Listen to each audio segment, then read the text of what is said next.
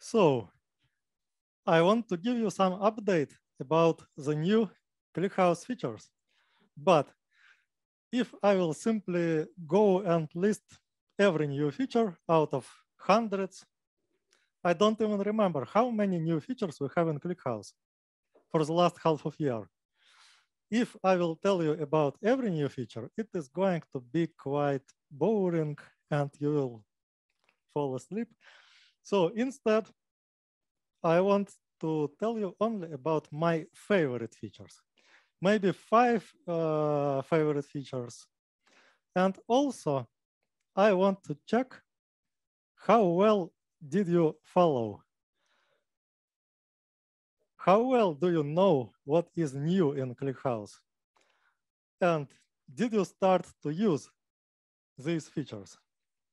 So I know the list of my favorite features, but I am also interested. Can you guess what is my favorite feature from the last half of the year? And if you will guess correctly, I will give you a t-shirt. Yeah, please. JSON data types. JSON data JSON types. data types. Yeah, I will repeat, so don't need for the microphone. It is almost my favorite feature, almost. And you almost get the t-shirt, but not. It most likely it will be my favorite feature after a few months, because today it is experimental. You can already experiment, and I hope you already do. And this definitely deserves a t-shirt, but not now. Yeah? What? User-defined functions, almost, but not quite. This is the feature from 2021. It was already half a year ago. Now everyone is using UDFs. Nothing surprising. Okay, please. Asynchronous inserts. It is previous autumn. What else?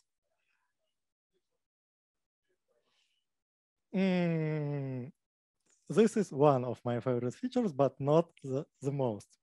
It is very difficult to get, please. Just wait 1 or 2 minutes and and you will have a second chance. Postgres engine was developed 1 year ago. Okay, please give it to me. This feature is my favorite, but it is almost invisible in ClickHouse. If you use ClickHouse, you will not notice it. It is seamless. But let's compare what was before this feature. It is about schema inference. So today, in the recent versions of ClickHouse, you can write like this. Just select from table function, URL, S3, file, whatever. You can insert from format process data with ClickHouse local like this. Nothing surprising. And you don't even recognize what is the feature. It should work like this. But just half a year ago, it was like this. You had to write all these data types, even if your data is in native format or protobuf format or Parquet format. You have to repeat the data types just to read the data. Now, this structure is detected automatically, and it works for structured formats like protobuf, native, Auro, Arrow. Don't mess Auro and Arrow. And it works even for semi-structured and unstructured formats like JSON, each row, CSV, TSV. Everything will be detected automatically, like this. If you have JSON, most likely types will be detected as nullable strings. no surprising, sometimes as numbers, sometimes as arrays, multi-dimensional arrays, tuples also supported. It looks like this, works for every JSON. I will not dig into these details. It works for CSV and TSV and CSV with and without header. And you can even read data in unstructured format and give your own schema on demand. So you just read the columns and cast on the fly. And you can even read everything as a string, as blob. It works for protobuf, cap, and proto. And even more, if you create distributed table and you already have existing shard, you don't have to specify the schema at all. And the same for replicated table. You create first replica, you list the schema. You create the second replica, and you just type create table without columns, and it will read it, and it will work. And it can auto-detect formats. You don't have to write format CSV if it is CSV. Okay, this was the first, and no one guessed correctly, so no one will get a t-shirt. But now, second chance. ClickHouse Keeper. You know that. This is like infrastructure component. And this infrastructure component, you usually don't like. You usually will fear it if you use Zookeeper. But now we have ClickHouse Keeper, and ClickHouse Keeper is much more nice. I don't know, but how many people in this room likes Java? No one. Some people like Scala. Okay, even if you like programming in Java, probably you don't like Zookeeper, especially you don't like to set up. You have to specify the size of heap memory. You have to carefully configure it. And you still will face some difficulties if you use it for heavy traffic. Now you can replace it with ClickHouse Keeper. And you can use ClickHouse Keeper as Zookeeper, not only with ClickHouse. You can replace it in your software stack. You can use it with Kafka, everything else. And also you can run it directly inside ClickHouse. So you will use only ClickHouse, configure ClickHouse Keeper inside it, and you will have no separate infrastructure component. So it is well tested. We have Jepsen tests, stress tests, functional integration tests. It is used in production. It is production ready for a long time. It is faster than Zookeeper. It is using less amount of memory. The snapshots and logs will take less amount of disk space. So everything is better. No surprises. Okay, what will be the third favorite feature? And it will be difficult to guess. Most likely you will not guess correctly, but I will give you a clue. Again, this is almost invisible feature, but you will be very happy that this feature exists. Caching? Not quite. Not quite. It is about memory. But what about memory? In memory tables, it is from 2014. Some new feature, some significant improvement. I was always dreaming about this improvement for years. And now we have it. But it looks like a very small improvement. But actually, it is fundamental improvement inside ClickHouse. It is about memory. About memory. What? Ksenia, please. Memory over commit. You are absolutely right. But you will not get a t-shirt because you already have it. Yeah, you can have one more. You can have 10 more in our. We have a large number of t-shirts in our office. Okay. This is about flexible memory limits. How it was in 2021. You run a query. This query will face memory limitation like 10 gigabytes by default, and it will throw exception. And you will wonder, why does it throw exception after just 10 gigabytes if I have half of terabyte of memory on my server and it is available? It was just a rigid, not flexible memory limit that you can modify, set with a setting, but just to some number like 10 gigabytes, 100 gigabytes, whatever you want. But now you don't have to do this. If memory is available, the query can use more memory. If you have many queries, every query is using more memory, and you have a shortage of memory. We just kill some of the queries. It will throw exception as before, but it is strictly better than before, and I like it. So, and again, this is also very interesting, and to help you, I will say that this feature can significantly speed up your queries, and it can do that automatically. Automatically speed, please. Absolutely, absolutely. Do you use projections? Yeah. So what is the difference between projections and materialized views?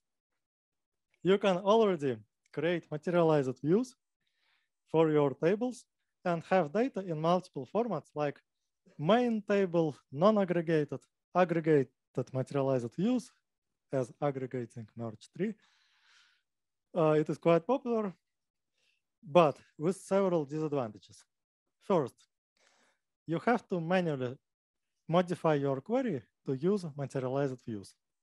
And second, insertion into the table and materialized views is not atomic. So you can get some inconsistency, but projections is something that you can define for your table, and projections guaranteed to stay consistent with your table. And queries will be optimized on the fly automatically. They are automatically replicated. And how does it look? It looks like this.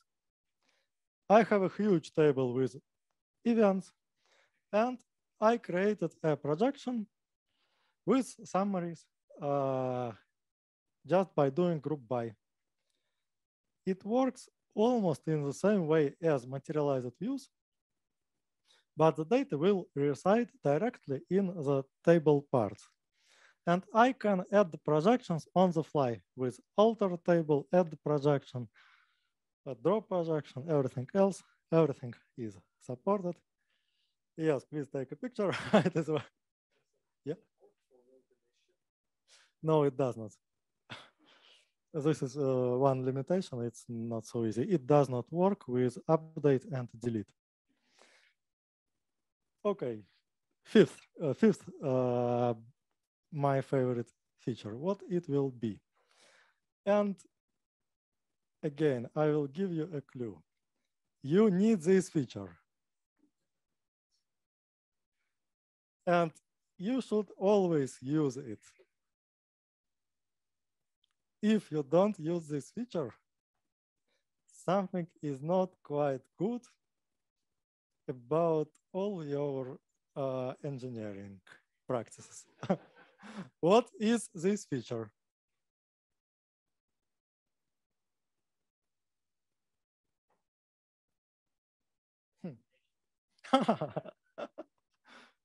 uh, almost, but not quite. But yes, every reasonable engineer should use documentation. Testing. Very close, but yes, you need to use testing. But what feature you should use with ClickHouse inside ClickHouse? And maybe you already use it, but outside of ClickHouse. Now it is available directly inside ClickHouse. Any ideas?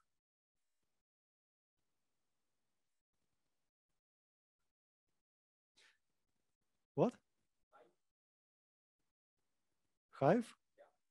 Why should everyone use Hive?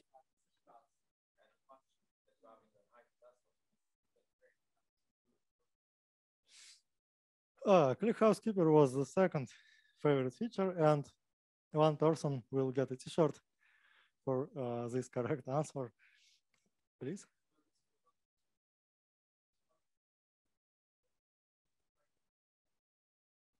What functions? Window functions. It's from previous year, 1 year ago. I want to give you a t-shirt, but rules are rules.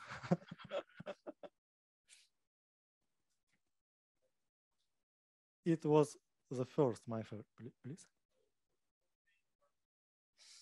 It was from 2 years ago.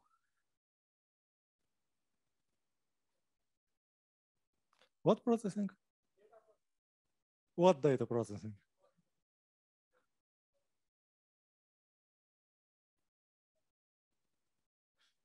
The processing of external data from with federated queries. This answer is from other direction. Okay. We have plenty of t-shirts.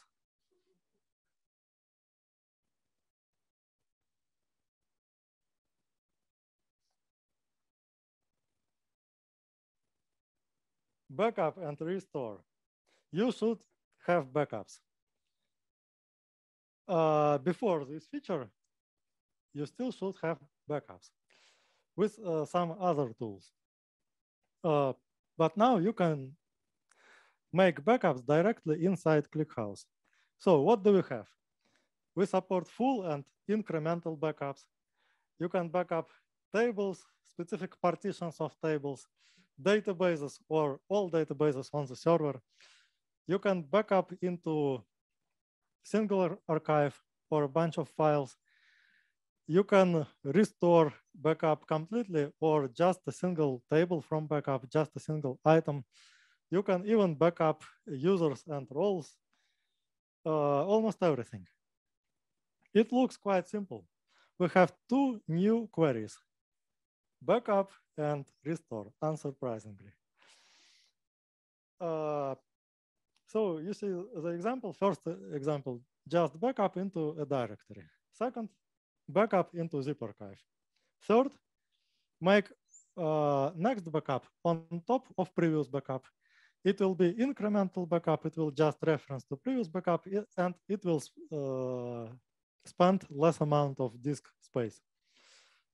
Another example, backup of users, grants, and even functions. I will tell you later. You will tell me how big is your data. I will tell you should you back up. But short answer is yes. Yeah.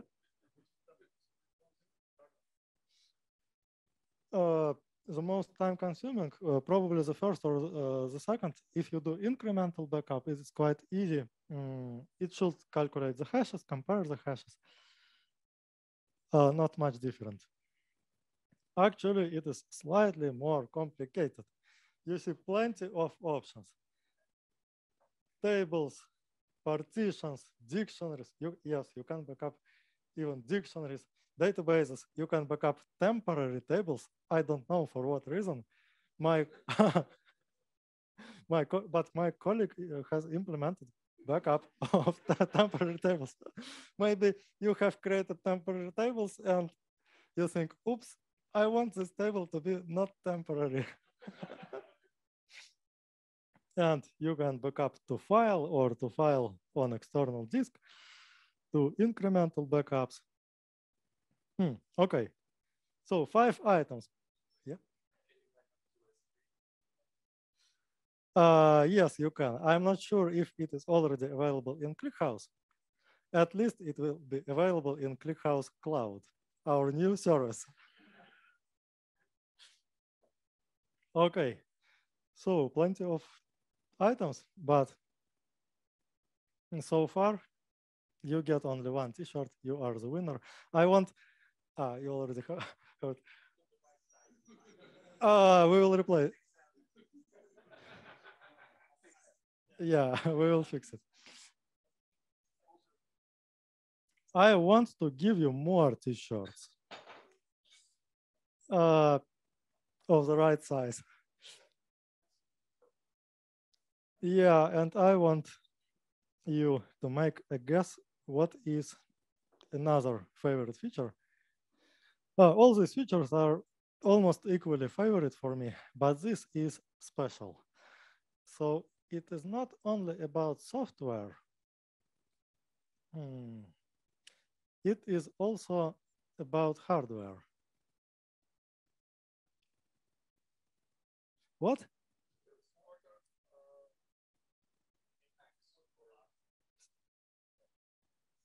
You said M1, but this answer is almost correct, but not quite.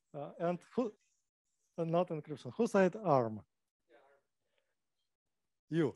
Okay, you get our T-shirt. What is it all about?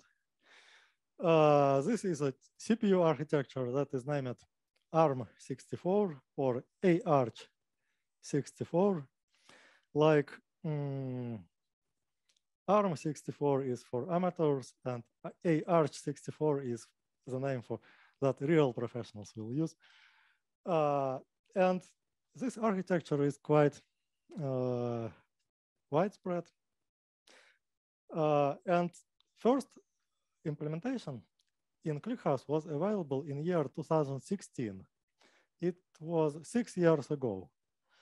And since that time, we have tested it on many different implementations, including M1 and including AWS Graviton, all 3 generations, and including some secret Google CPUs that are not even available for now. And we have implemented automated builds, packages, Docker images, full functional automated tests, automated performance tests. We optimized performance specifically for ARM with ARM Neon instruction set. We have supported just-in-time compilation for queries, vectorizations of queries, query profiler, introspection, almost everything. Maybe just a few features are not supported, like Hyperscan, but most likely you don't use Hyperscan, or you do. No? Okay. What about gRPC protocol? Do you use it with ClickHouse? No? Okay. So you can just switch to AArch64. And we have tested it on AWS for total queries throughput. And it gives almost 2 times improvement in terms of cost performance. So I did not list any of experimental features, but we have 2 of them. Support for semi-structured data. You said this? You. So, okay, yeah, you get the t-shirt. And many people are already using this feature. It is quite nice. It is very similar to schema inference, but it is different. because schema inference will just set up the schema for your table. And data will be parsed with this schema. But for semi-structured data, we will not set up any schema. You can load data with one schema, then change it, introduce new records, and these new fields in JSON will be added as dynamic subcolumns. And another favorite feature is transactions. I cannot say it's my favorite because it is available in prototype. Okay, let's look further. For semi-structured data, it looks pretty easy. We have a data type named JSON. It will automatically create subcolumns for your data. And we have a natural way to query these subcolumns. Instead of using string data type for JSON, and these functions like JSON extract string, if you use JSON data type, you will just type it like you do in JavaScript, maybe in every programming language, and queries will work faster. So double advantage. If you look inside, maybe it will look not quite beautiful. If you ask ClickHouse what types you actually have used, it will look like a bunch of subcolumns of some complicated data types. But you will get performance, and queries will work as fast as with predefined structure. Why it is not? Why is it still experimental? We still have to introduce several optimizations, and mainly not only for performance, but also for usability. And for performance, as a bonus, you have yet another feature, sparse encoding for columns.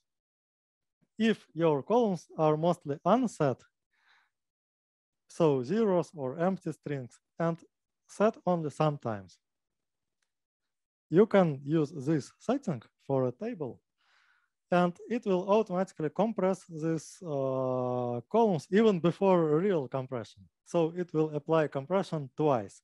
First, specialized compression, then generic compression. And data will be processed even without decompression, without full decompression. What about transactions? Do you need transactions in ClickHouse?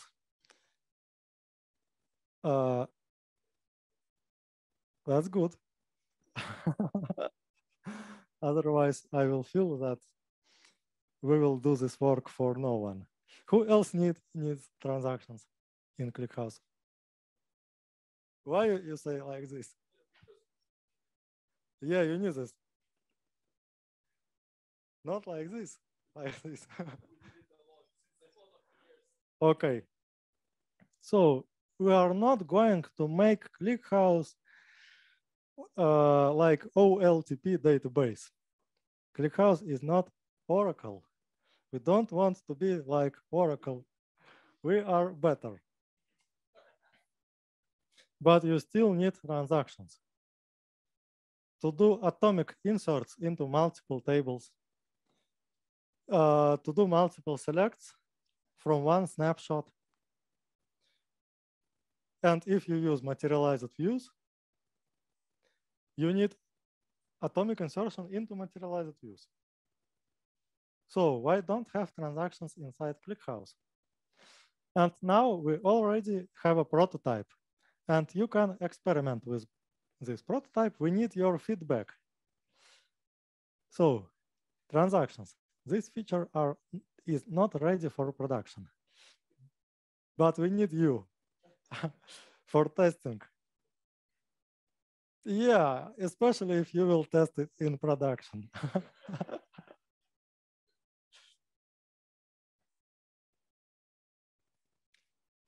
Okay, currently it is available in very strange subset of scenarios. So for non-replicated merge tree tables, but if you have ClickHouse Keeper or Zookeeper. It will be available for replicated merge tree, I hope this year, so Q4 or maybe Q3. I will ask Alexander Tokmakov, and we will see. And as a bonus, who said who said that everyone needs documentation? You? So you get a t-shirt. As a bonus, this is one of the most important features, maybe the most important. What is the use of all previous features if you don't have proper documentation? Like for backups, they are not yet documented. But what about the new documentation? The main advantage is people.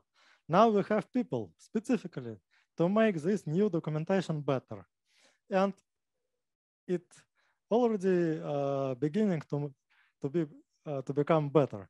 We already have tutorials for integrations with, if you want to integrate ClickHouse with archetype, here we go, with a superset, with Grafana, with everything. We have tutorials for every use case. Okay, finally, what is next? I have a list of features that we may be not going to implement at all. The list of quite weird features, unusual features for ClickHouse. And I want, yes, please read. And I want you to vote for the most weird feature. Yeah, the most weird. And if I will like your answer, I will not give you a t-shirt. Instead, I will go and implement this feature. Batch jobs. Yes, one of the most interesting. If you want to do something like extract data from external data source and replace some table and do it every day in the morning in Pacific time, like this. And after this job is ready, do some aggregation and place result into another table. Yes, this is what it is for. Okay, so this is the first vote for batch jobs. And if no one will propose, okay? Excellent. We already fixed this previous year. Now you can configure ClickHouse with YAML. You can even mix.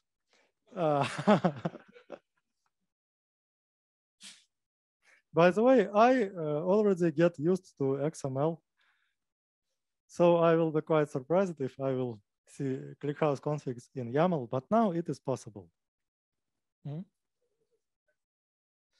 Yeah, very interesting. First question, do you really need this feature? Yeah, and what about vector search? Why do you need vector search? And what is vector search? It is for search inside machine learned embeddings. Imagine if you have cat videos inside ClickHouse, but you don't want to just insert MKV files into ClickHouse. Instead, you just do some machine learning and you will transform every video into a vector of maybe 1,000 of columns. And you want to search for similar objects, similar videos. Okay. No, we will implement this. Okay.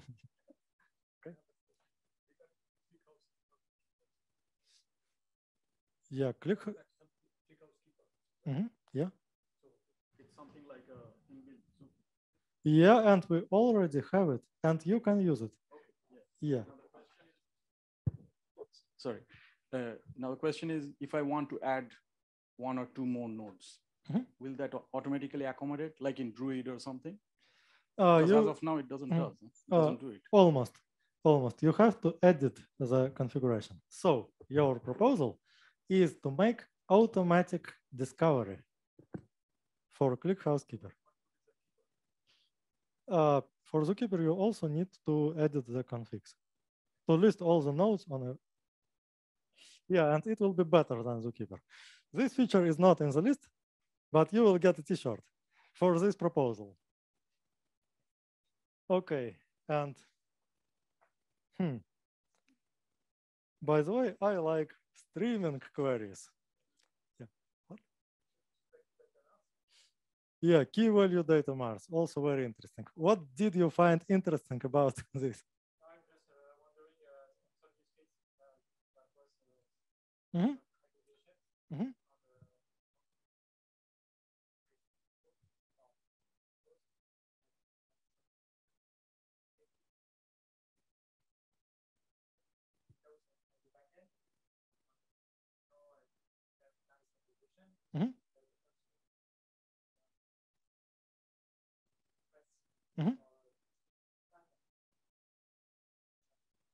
Yeah.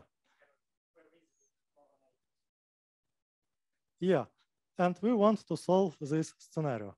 Another scenario is when you have logs, maybe clickstream, and you want to create user profiles for personalization.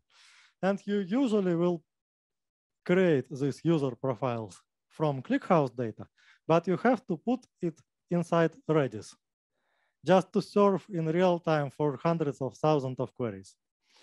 We want to make it possible directly inside ClickHouse. It will be much more efficient. Yeah, so pretty interesting.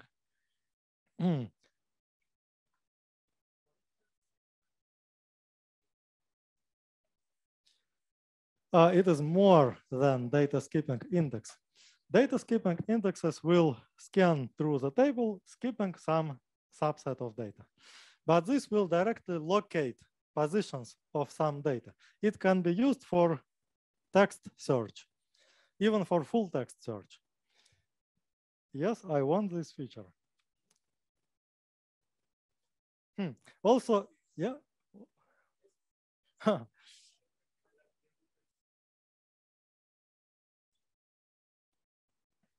Basically, it will be similar, but not with B trees. It will still use LSM trees, but external LSM trees that will reference into the main table. Okay, no one needs GPU offloading. I will just throw it off. No one needs embedded ClickHouse. But how wonderful.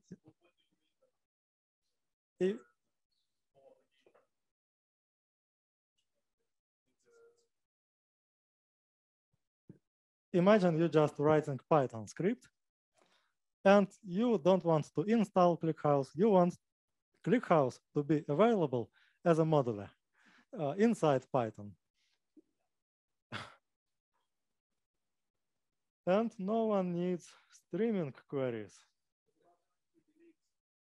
It's not in the list. Okay, I will add it to the list, lightweight delete.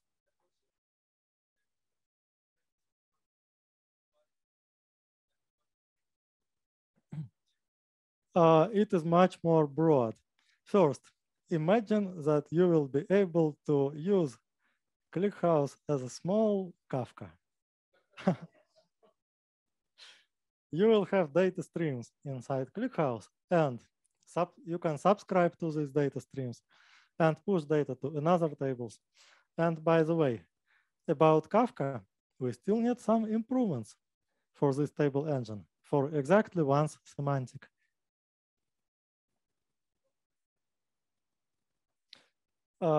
You said don't even try.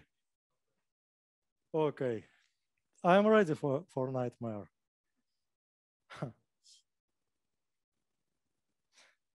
Okay, so that's it. Thank you. Yeah.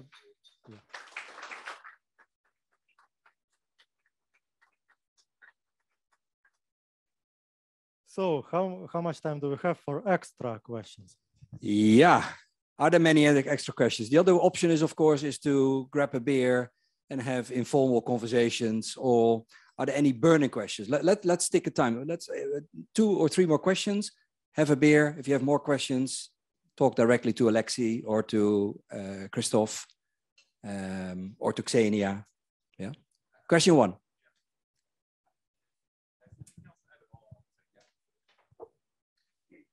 Has ClickHouse ever considered automatic data rebalancing so that when we resharding, I mean, when we add a new node to rebalance the partitions across these nodes? Yes, we do. And the problem is we consider it in 2 different ways. One approach is more simple. It is about not rebalancing data at all, but in the same way, in the same time to solve data rebalancing with shared storage. If you use shared storage, you can dynamically choose what data to read on every host. And if you do this, you don't need rebalancing. You can process distributed joins efficiently simply by reading corresponding data on the same node. You can optimize group by splitting data by aggregation key. And the problem is this solution is only available if you use shared storage in the cloud. If you use ClickHouse on-premise, maybe you can cheat and install Minio or Ceph, but I'm not sure that you will get away with this cheating. So maybe we will have to implement data rebalancing for real. It is not in the list because we constantly shift this task. We constantly shift it for later and later time. So I'm not sure. I will not give any guarantees, but we will try. Question number 2.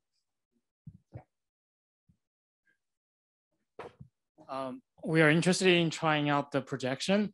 Do you have any estimation or benchmark results on how much is the increase in disk space and the additional CPU consumption in terms of doing merges, doing writes? Like, how does it compare to manually create the same table with a different primary key? It will consume exactly the same amount of resources, maybe almost exactly, because data layout on disk will be slightly different. Data will be inside the same partitions as for main table, but most likely the data size, data amount on disk will be the same. And for query performance, also almost the same with some minor differences related to data distribution between parts and partitions. So if you will have many parts, sometimes if you have a separate aggregated table, it will use less number of parts and will be slightly more efficient. But most of the time, performance will be almost identical. And the last question. Anyone? No? I suggest we have a beer, wrap things up. Thanks for coming. Much appreciated. Indeed.